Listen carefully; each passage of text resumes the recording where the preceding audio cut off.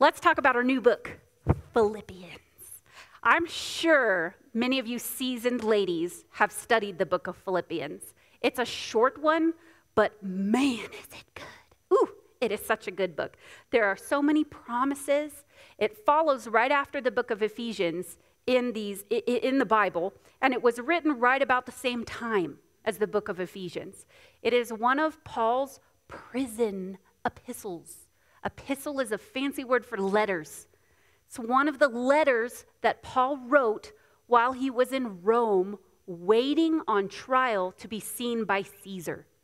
When we went through the book of Acts a couple years ago, we talked about this, how Paul had appealed to Caesar and then he had to go as a Roman citizen. And what he was arrested for was for basically making the Jews really mad. They claimed that he brought someone into the temple that was a Gentile, that he was trying to throw out all the Jewish tradition. At least that's what they kept telling everybody, that that's what he was doing, when really all he was doing was sharing Jesus, the Messiah, the fulfillment of all the Jewish tradition. But those Jews, they didn't like it. So they trumped up some charges and threw him in prison, and then they tried to kill him while he was being held.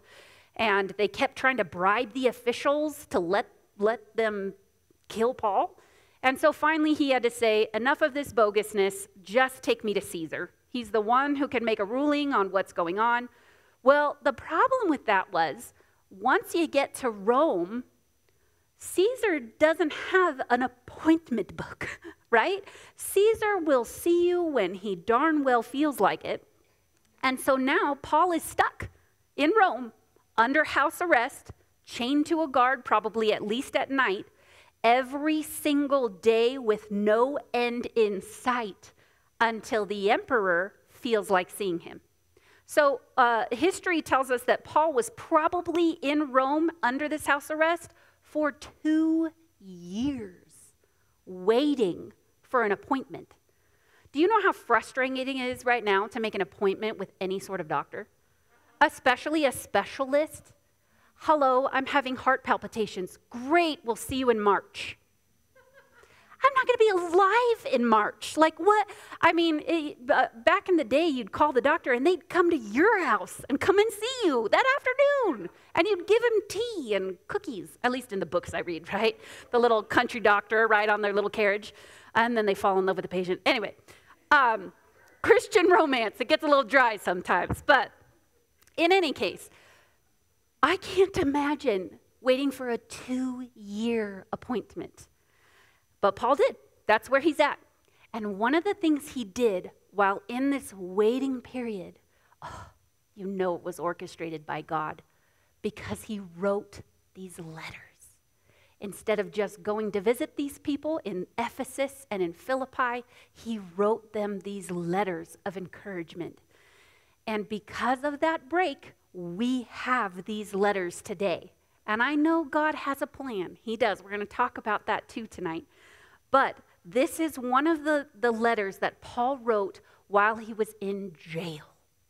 You have to have that in your mind, because when you read the joy that comes off the pages of Philippians, it's easy to think that Paul is in a lounge chair on the Sea of Galilee, and someone just brought him a fruity drink, and he's got the sunset in front of him, and he's just on one of these, oh my gosh, God is so good, and God is so amazing, and whatever. No, instead he's under house arrest with no end in sight, chained to a guard, not able to leave on his own free will. And yet the joy is still flowing off the page. Philippians is one of the happiest letters that Paul wrote. It's just encouraging and joyous, and it's one of those, it's a piece of cake, you guys. This book is so sweet. It's eating dessert. Leviticus is the broccoli of the Bible. I will say it every time. And like the middle chapters of Job, when it's not talking about what's going on in heaven, oh my gosh, dry. Okay, it's like trying to eat 15 saltine crackers with no water. It's awful. But not Philippians. Philippians is all sugar and sweetness, and it's like bread. Carby, fluffy, slathered with butter bread. You guys are like, why do you keep talking about food? I'm sorry, it's all that's on my mind anymore. It's food since the holidays. And I'm like, I got to cut back. The holidays are over. Nope. Bread. It's bread and cake and sweets and amazing, Philippians is. And yet again, I'm so encouraged about Paul writing this, even before I even opened the book of Philippians. I'm so encouraged about his joy, his encouragement, his love that comes off the page in a season of waiting. I can't say the same for my season of waiting. I'm in this holding period right now. I told you guys back in I don't even remember, October, that we were going to be moving to Idaho, and people keep looking at me when I come to church and they're like, you're still here, are you visiting? Nope, I'm just still here. And I'm grateful, I was so blessed to be able to make it through the Christmas season here. My daughter Bria got to finish up her basketball season, and I wanted to be here through all those with our kids choir. Oh my gosh, the kids choir was so awesome this year. Just so many blessings. And yet, as soon as Christmas was over, I'm like, we're ready. Let's go right now. And the Lord's just kept telling us over and over, not yet. What are you waiting for? So we've done everything possible that we could possibly do to get ready for this move. And then it's like God hit pause. So we're waiting for a house. And we keep looking. I'm telling you, I probably check Zillow 450 times a day. Anything new? Anything? I even have them email me, right? And every time it's like, new house. Oh, okay, new house. Oh. They have a lot of downtown houses. I mean, to where it's they were built 150 years ago and they're like a cookie box. And I'm like, I don't want a cookie box. But it's all me, right? It's me and my wants, and I want this and I want that. Anyway, we're still waiting. I don't love waiting. And I get weary. I get weary of waiting. I get anxious. I get antsy in my pantsy. It's like, okay, let's go for a walk, right? And the hardest thing is I want to just start taking matters into my hand. I want to start taking control. I want to start looking for jobs for my husband and filling out applications for him. And, okay, well, what if I got this house that I don't like at all, that doesn't meet any of our needs, how could I change that into the house that I want to, right? And I'm trying to put it all on me of all this stuff. And that's not what the Lord wants me to do. I think of Paul, and I sat there daydreaming for a while of thinking, what would Paul be doing in his day in and day out? I'm sure he had moments of frustration. I'm sure there were days where he was just sick of being in house arrest and just had a bad day because he's a human being. And 2 years, yeah, he probably had a lot of bad days and a lot of long days. But one of the things I know he was doing is he spent time praying for these churches that he had planted, for these people that he had known, for the needs that came to his attention as people came to Rome and visited him and told him about the things going on in the churches. I know he spent time in prayer. We can see it in his letters. I know he spent time writing these letters to encourage other Christians. We're also going to read in the book of Philippians how he spent time sharing the gospel with those guards he was chained to. At one point, he says, every single person in Caesar's household has heard the gospel now in those 2 years that he's been there. He'd share with whoever the Lord had around him, day in and day out. Even though he was no longer the missionary on the go, traveling around the whole continent as he went, he was still sharing Jesus. He was using the time in between, the waiting time, living for the Lord. And I'm like, Lord, what am I doing with my in-between days? Am I making them matter?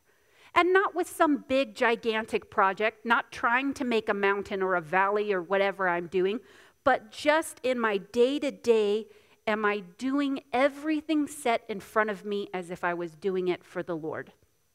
Laundry still.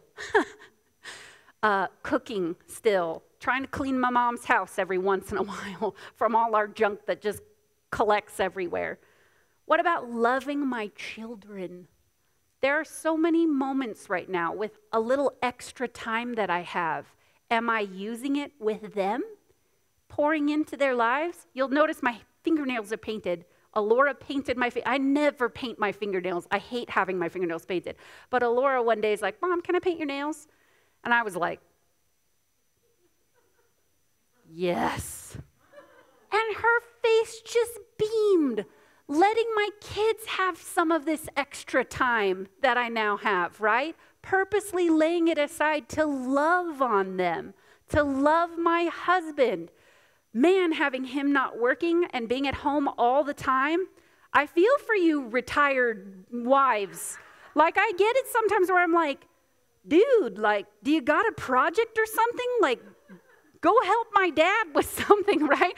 But there's little moments where I'm like, this is a lot of time spent together, like in my parents' house. I mean, it can get awkward, but am I spending that time investing it in him?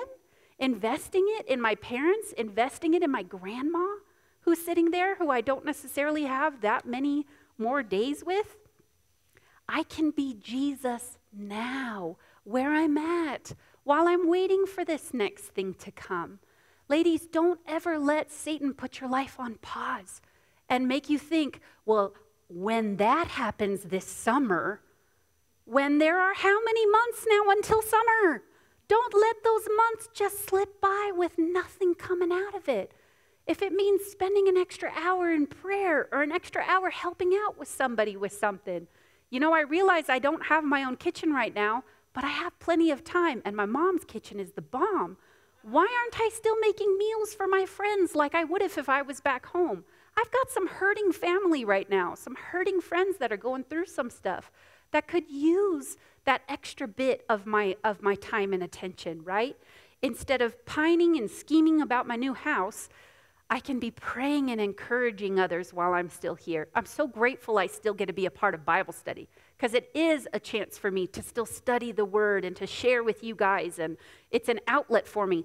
Find an outlet for you, for your love of the Lord to come through. Philippians, again, is a book filled with joy in the midst of unhappy circumstances. And I was thinking to myself, joy can be pretty contagious. It's pretty hard to be around someone who, when they're celebrating and they're very much just overflowing with happiness about something, for you to be a sourpuss, unless you're jealous. Now, if you're jealous, you can be very unhappy while they're happy. But most of the time, someone comes in and they're sharing their good news, like, you just get built up a little. That joy can rub off on you. And Paul's joy rubs off on the Philippians, and the Philippians, in turn, rub off back on him, and they send him all these like gifts and things to try to encourage him while he's in prison, because they knew he was imprisoned. They felt awful. They wanted to do something for him. So they would send notes, and they'd send gifts, and they'd send encouragement. And then Paul would be so lifted up that he sent them back a note full of love and encouragement. And it just builds. It builds. And I love seeing that here. Philippians really is one glorified thank you note, where Paul's like, oh my gosh, you guys bless me so much. Thank you. And now here, I want to bless you back. It's a good thing. Maybe you and I need to fix our attitudes to fix the attitudes of those around us too, right? Is your whole office miserable? Are you adding to that? Or are you kind of the one bright spot trying to pull people up with you, with your joy and with your, because you can. And especially if you're going through a hard time, especially if your life just stinks right now and you're the bright spot in the office, do you know how much brighter that light's going to shine?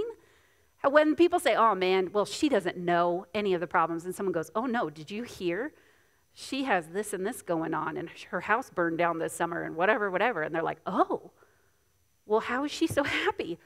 It's Jesus, right? I mean, it's such an easy way to share by just being the joy that Jesus gives us. And there's always a reason to find joy.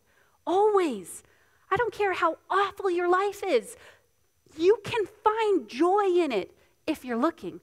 And that joy is found in Jesus. And I'm going to prove it to you.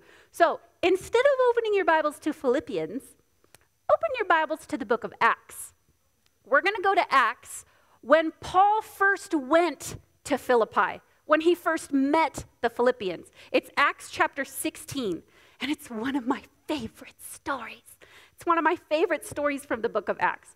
So let me set the stage while you're turning there. Acts 16. Paul is on his second missionary journey. He's going around new places and sharing Jesus, that Messiah had come, both to the Jews and to the Gentiles. It's amazing what he's doing. He's spreading the gospel all over. But he gets stuck. On this missionary journey, he's been visiting towns again that he went to the first time to re-encourage people. And then he starts going to new places. And they get to this one city, and every door closes. They try to go north, and the Lord shuts the door. They can't go. They try to go south. The Lord shuts the door. They can't go. They've already been east, and they hadn't considered going west. They were just stuck. Until one night, Paul has a vision. And he has a vision of this man saying, please come over to Macedonia, to Europe. Come over here. We need you. We need to hear about the Lord. And so Paul and the guys pray about it, and they say, all right, let's try. Let's try to see if this door is open. I think this is God calling us west, which there was a part of the sea. It's not a whole ocean they had to cross, but the way Europe is laid out, they had to cross a good chunk of sea to get to this other part of land. Otherwise, they had to travel all the way up and around. So they took the shortcut and went over the sea to get to this land, and they stepped foot in Europe. And the first city they go to is Philippi. The Philippians, Philippi. So they land in Philippi. Well, Paul usually what he would do is go to the synagogue first. He'd go find all the Jews because they already knew about God. They already knew about the Messiah. So he went to go tell them, guess what, guys? Messiah is here. He came. He was in Jerusalem. Let me tell you about him. That was his first thing. And then once he had shared with the Jews, then he'd go share with the people who had zero idea who Jesus was. Unchurched people. You and I, pagans, right, who grew up without a clue. He'd come and share it with them then next. Well, when he went in Philippi to look for a synagogue to find the Jews, there wasn't one. There weren't enough Jews in Philippi to make a church. So he did what he would normally do. He went down by the river. Because if you didn't have a synagogue, if there were enough Jews in a town, they'd get together down by the river. So he went down there to look. Is there anyone here who wants to hear about Jesus? And there happened to be a big old group of women. And the women were down there by the sea, like 10 of them or something, and they were worshiping God down by the riverside. So Paul shared the gospel with them. One of the ladies was named Lydia. She embraced this message of the gospel. She brought Paul and Silas and his crew to her home and took care of them, and her whole house got saved. And it was awesome. The joy started in Lydia's house. We've done studies before on Lydia. I don't want to get too far into it. My favorite part comes next. So there's joy. Salvation has come. The guys were probably all like, confirmed. We were supposed to come here. We were supposed to share the gospel. This whole family right here has gotten saved. Let's go out to the marketplace and start sharing the gospel.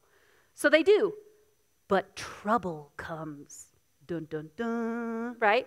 We pick up in verse 16. So here's where we go, okay? Now it happened as we went to prayer that a certain slave girl possessed with a spirit of divination met us, who brought her masters much profit by fortune telling.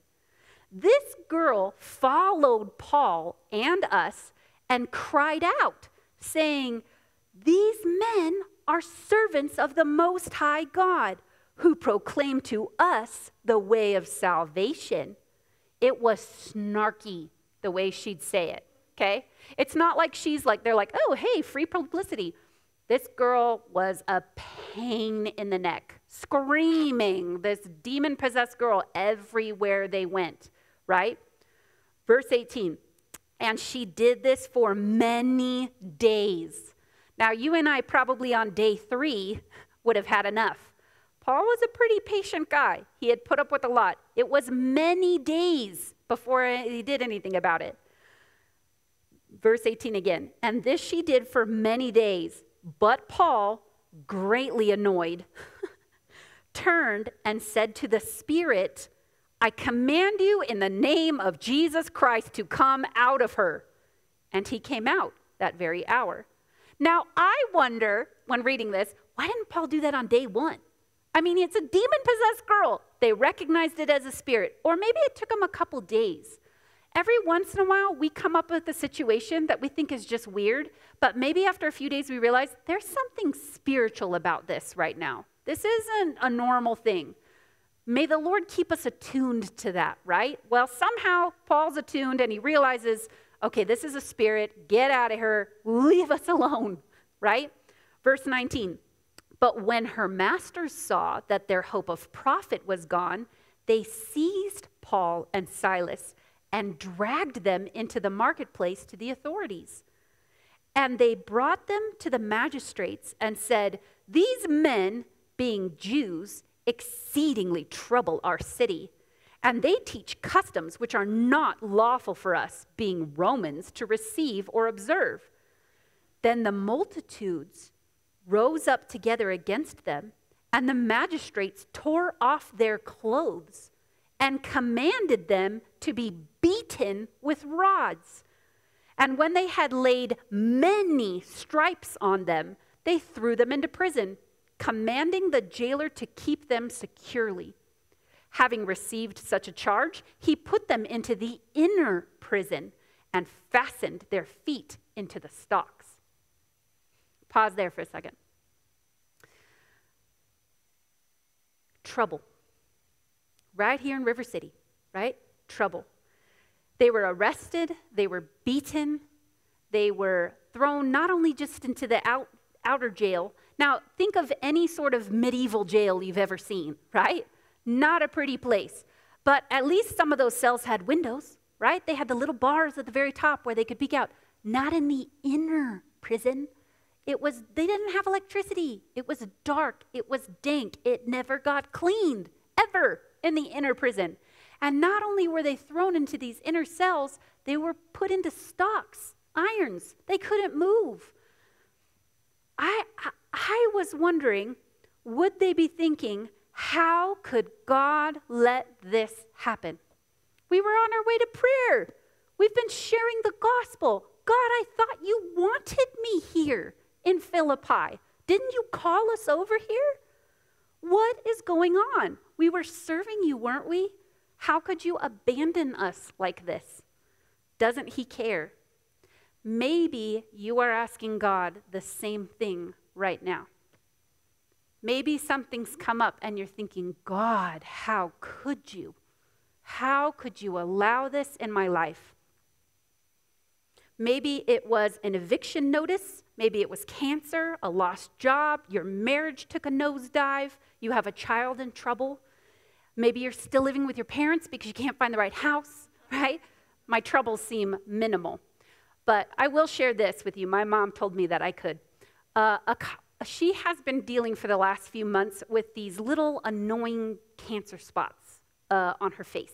So she's had to have some procedures where they do this blue light thing and they burn your skin and they're taking off all these surface layer things. Well, the last time she went in, they said, there's 2 more spots on here that we don't really like, so we're going to biopsy them. Well, my mom has had cancer spots before that were precancerous and whatever that she's had to have removed. And so she thought it was going to be the same thing. Well, a couple days ago, she got the call that they're not. They are actual cancer spots. And they're not the super, super bad kind, the melanoma. They're like a very common kind, but they are cancer. And so now she has to go in for some more procedures where they have to take out all the layers and make sure they get clear margins and all that. She was not expecting that call. And when she got that call, it was a bit of a downer day. Because if you've ever gotten that call that you weren't expecting and now it's going to be all this more stuff that you have to do, it can be a bit of a downer day. She wasn't expecting to start the new year with having to go in for cancer treatments. Mark's cousin who lives in town also got another call early this month as the new year dawns and you think, yay, new year, new possibilities. where she's had breast cancer and she had a return with bone cancer. And they let her know this last month that she's probably going to be on chemo for the rest of her life because of the type of cancer that it is. It's no longer curable, it's treatable. They didn't say, you only have so long, but they did say you'll probably have to do this forever because it spread this one time. And that's not the news you want to hear, that it's not going to get better, that it can be okay, but it's not going to go away. And I think when you get those calls and when you get those questions, you think, Lord, where are you?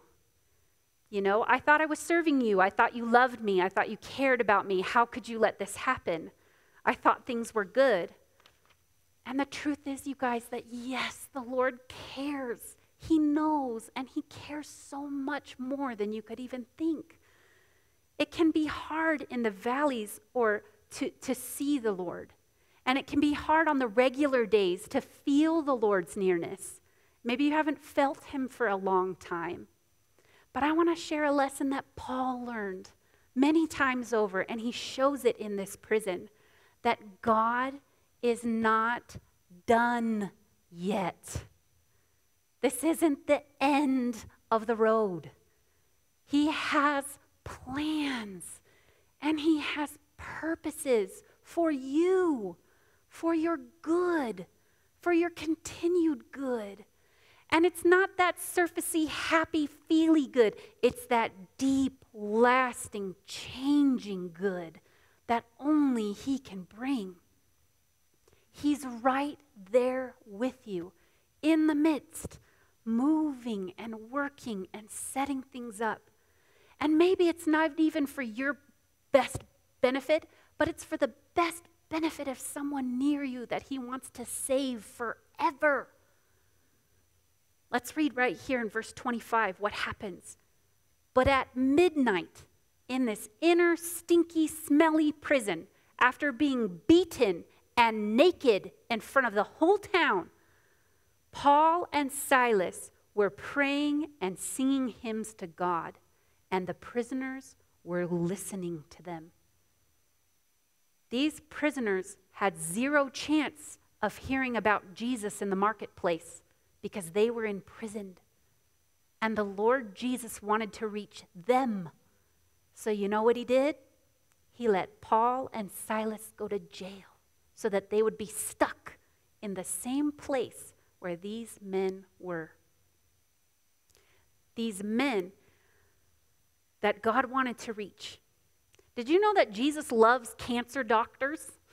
And did you know that sometimes he gives his precious sheep cancer so that they have to go to the cancer doctor office and share Jesus with them and bring that light into the waiting room? Did you know that Jesus loves tow truck drivers? And so sometimes he will pop your tire in the middle of a busy day on a busy street so that you can bring Jesus close to where this tow truck driver is.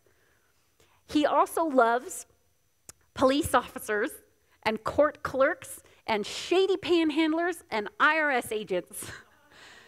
And he loves overworked waitresses and chefs who have 7,000 orders in front of them because they're the only one who showed up to work that day. And he brought you into that circumstance for your awkwardness and your, busyness and all the upset that brings you, and uncomfortable pain, so that you could bring Jesus near somebody who needed to hear him. And the only way, though, that Paul and Silas were able to share Jesus is because their eyes were on Jesus in that moment and not on their circumstances. Because if you and I had been stripped naked in the marketplace and beaten and thrown into jail, maybe you're better than I am. I think I'd be in there whining and crying and moaning and trying to sleep and not up at midnight praying and praising the Lord for what he was doing. But because of their praise, because they were looking at Jesus instead of the prison walls, these prisoners had a light in front of them. And it's so beautiful what happens here. How will they hear his name unless we are singing it in their presence? Paul didn't give in to fear and whining. Instead, he was singing God's praises. And let's see what happens. Oh my gosh, this story is so great. Verse 26. Suddenly, there was a great earthquake, so that all the foundations of the prison were shaken. And immediately, all the doors were open and the chains were loosened. Now, I can see in an earthquake doors opening, like crumbling, right? The walls fall down. You can just walk right out. But chains loosened? I'm not quite sure how that happens in a prison unless this earthquake was something from the Lord, right? But this miracle happens, and the chains break, and the doors open, and it's incredible. Paul could have walked right out of there. He could have been like, Lord, you delivered us. Thank you. I am out of the pain. I am out of the dark. I am jumping out of this place. But he didn't. He waited a minute in this uncomfortable situation because I think he had a sense that Jesus was there. And if Jesus is in the dark and in the pain and in the problem, don't you want to stay with him? I want to stay with him. Lord, maybe I want out of this waiting period that I'm in, but if Jesus is in this waiting period, I want to be with him. I don't want to jump out. I don't care how nice the house is. I want to stay where he is. I want to stay close, Lord. He was ready to stay with them. And let's read why. Verse 27. And the keeper of the prison, that jailer who had probably beaten them, probably in charge of all that, right? Awaking from his sleep and seeing that all the prison doors were open, supposing that the prisoners had fled, drew his sword and was about to kill himself. He was the guard. He was responsible. He was going to be held responsible for every single prisoner that escaped. My life's over. Might as well take it now. I might as well die by my own hand rather than shamed and, all this stuff, right? I love 28. But Paul called out with a loud voice, saying, do no harm. We are all here. Then he called for a light and ran in and fell down trembling before Paul and Silas. And he brought them out and said, sirs, what must I do to be saved? There's no way Paul had had a minute to tell him about Jesus, but he had been listening. He had been watching. He knew exactly who Paul and Silas were and what they stood for and why they were in that prison. And when he saw that they chose to stay and that they cared about him, the jailer, it changed his world and he was ready for Jesus. You have no idea how God wants to use you to change the world of someone around you. If only you would keep your eyes on Jesus instead of the circumstances. I'm so convicted by this because I don't do this every time. I'm up here preaching it, you guys, but it's impacting me too because I don't do this. I don't just praise when something bad happens. When my mom's like, hey, so the doctor called and I've got to go in for this procedure next Monday and it's going to take 8 hours. And I wasn't like, Mom, let's just sing a hymn right now, right? I was like, no. Why? Like, bummer. What can we do? What can we... I wish my first reaction was to praise and sing, but I know later it is. All right, Lord, just bring those two things closer together as I walk with you more. Make this my reaction, Lord, to praise and to sing. Because I know the Lord can do such good things when our eyes are on him. Such things that we just don't even expect. We don't see it in the valley, but he does. And he knows what he's doing. He knows why. The jailer ends up bringing them back to his house, and he personally washes all their wounds and binds them up and feeds them and houses them, and he and his entire family end up getting saved. It's such a cool story. Verse 34, I'll just read that one to you. Now, when he had brought them into his house, he set food before them, and he rejoiced. Joy. There was joy brought in, having believed in God with his entire household. Families were saved, enemies were turned into brothers, and joy. Joy. But it didn't start in joy, and it wasn't joyous the entire time. But that's what God does with those valleys and those trials and those hiccups that come. He can turn them into joy if we let him. We have responsibility in that, you guys. We can walk around mopey and whining in our eyes on all the bad things that are going on around us, or we can walk around saying, God, you gave me legs to walk around. Lord, thank you for the 50-degree weather where it's not freezing outside and I can take walks in the sunshine. Lord, thank you for the clouds and the break in the day. Thank you that I have a meal in front of me, even if it's not what I wanted to eat tonight. Thank you that my kids are clothed and whole and we're not suffering from polio. Thank you that we're out of COVID. Thank you that I don't have to wear a mask at the store.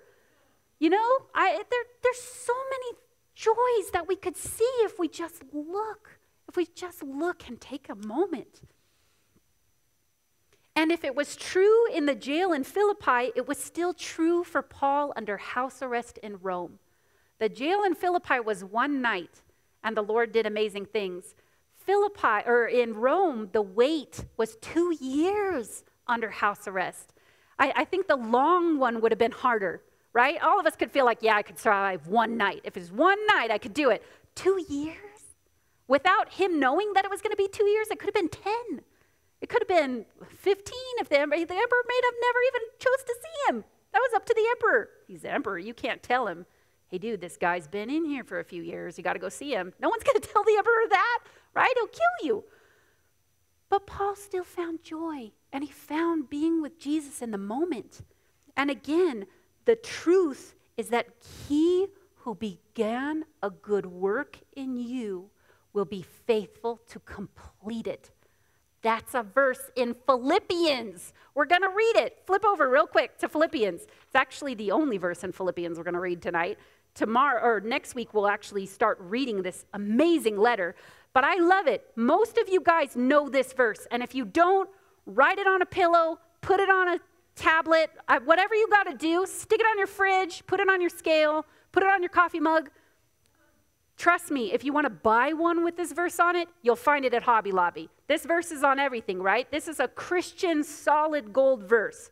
Philippians 1:6, being confident of this very thing, that he who has begun a good work in you will complete it until the day of Jesus Christ. He's going to work on you, and he's going to finish the work until he comes back to get you, or until you go to meet him. He will finish the work. If it was true for Paul and for our Philippian brethren, it's true for you too. And this truth gives our life purpose. It gives it meaning that God is doing something and that God will finish it. It gives weight to our pain and purpose to our pain, that God is using it to do something awesome. God's not done. Okay, Lord, what are you going to do to make me more like Jesus today? Whatever you desire, wherever you want me to go, yes, I want to be there because that's where you are. Because what you want for us is what we need. What you do with the things we can't even see is amazing. You can use our pain to heal our broken hearts and the broken lives of those around us, because you will finish what you've started, and I want to see it. I love unfinished furniture. I love a piece that's just been broken and whatever, that needs to be put back together and sanded and stained and painted and pretty and awesome. But in the midst of it, it's pretty ugly. In the midst of the makeover process on furniture, it can look like, what in the world is going on there? That's where you and I are. We're in the ugly. We're in the sanding and the chipping and the removing all the stains and all the paint and all the gouges and all those things, while still leaving the character. I love the character on a piece of furniture when it still has some touches that make it unique and make it its own thing. But no piece is beyond repair in the master's hands. Just look at his past projects. There are some people who think, well, God has to be done with me because I've messed it up so badly, there is no possible way he could bring it back together. I failed. I failed in 2022. I'm failing in 2023. I don't read my devotions. I come to church once a year. He doesn't care about me anymore. That's not true. He's still working on you. Look at his children. That's why we have these examples. Abraham was a liar. Moses was a murderer. And so was David, and so was Paul, right? Elijah was suicidal after he saw God do a great victory. Do you have problems mentally where you think about suicide and you think, oh, I can't be a Christian if I think those thoughts? God's kids think those thoughts sometimes. We are human beings with real pain and issues and struggles. Samson was constantly disobedient. His whole testimony is how he didn't listen to God, he didn't listen to God, he didn't listen to God, and yet God loved him and God used him and God chose him. Anyway, Jonah was racist, super racist. And when God told him to do something, he ran the other way. He went through some painful times because of it, but God still used him and God still brought him back and chose him. Peter. I love reading the life of Peter. He was such a bonehead. He really was. He had personally walked with Jesus for 3 years, the closest that friends could be, the closest a human being could be to Jesus. And he denied him 3 times and abandoned him in Jesus' worst hour. Maybe you've walked with the Lord for a lot of years and then you abandoned him. And you think, the Lord could never forgive me. Yes, he can, because he forgave Peter. And he will forgive you because he's not done with you yet. Maybe you've messed up your entire motherhood and you've been the worst mother in the history of mothers. And you think, I can never reach my children now. They're 50 and they'll never talk to me and I can never make things right. Yes, you can, because it's a new day. And with the help of the Lord Jesus, he can heal relationships. I've seen him do it. I've seen him heal marriages that were gone, that were past gone, and the Lord brought them back and fixed them. I've seen suicidal people become missionaries for the Lord that loved Jesus with all their heart and found hope and peace and life. I've seen regular people like you and me live regular lives with regular jobs and regular everydays, make a difference for Jesus in one life and in one little way, because the Lord's not done with you yet. You're here. He still wants to love you and pour into you and use you and bring you joy. And if Christ, the master craftsman, can bring beauty out of ashes and saints out of sinners and joy out of tragedy, imagine what he can do with you. Imagine what he can do with your unfinished marriage and your unfinished kids and grandkids and your unfinished job and your unfinished dreams and all those things, your unfinished life. I'm excited for a new year. I'm even excited for the bumps and twists and the things that the Lord brings. I know I'm going to be really mad at him when he does. And then he's going to be like, remember your message? Yes. But I'm a little scared. I'm a little anxious. Lord, what are you going to do? Don't send me to Africa, right? That old song, right? But I know Philippians, we're here on purpose. We're here on purpose at this point in time because the Lord wants to encourage us and remind us to rejoice, to remind us to have joy in him that can never be taken away. No circumstance of the world can take away our joy in Jesus. And remind us that he's working and he's setting things up and he's not done. I'm going to close by reading just a few snippet verses, just so that you know that God doesn't just say this once in Scripture. He says it over and over and over and over again, if we just take the time to look. Psalm 138:8, I like the way it reads in the ESV, so I'm going to read it in that version. It says, "The Lord will fulfill his purpose for me. Your steadfast love, O Lord, endures forever." 2 Corinthians 4:17-18. "For our light affliction, which is but for a moment, is working for us a far more exceeding and eternal weight of glory, while we do not look at the things which are seen, but at the things which are not seen. For the things which are seen are temporary, but the things which are not seen are eternal." John 13:7, Jesus answered and said to him, "What I am doing you do not understand now, but you will know after this." Romans 8:28 and 29. And we know that all things work together for good to those who love God, to those who are the called according to his purpose. For whom he foreknew, he also predestined to be conformed to the image of his Son, that he might be the firstborn among many brethren. In layman's terms, it's your destiny to look like Jesus one day. And he's making that destiny happen. Philippians 1:6, being confident of this very thing, that he who has begun a good work in you will complete it until the day of Jesus Christ. If you need extra encouragement this week, go and read Romans 8 about there being no condemnation, about walking in the Spirit, about being adopted by him, about being loved by him, and about how nothing can separate you from the love of God. Read Romans 8. It's just chock full of just verses about how much the Lord loves you and wants to still use you.